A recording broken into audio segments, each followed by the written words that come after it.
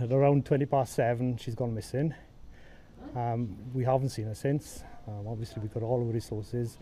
We've been supported by the community. We've had tremendous support from the community, and basically every avenue of inquiry that we have, we're following up, and we will do through the night until we find her.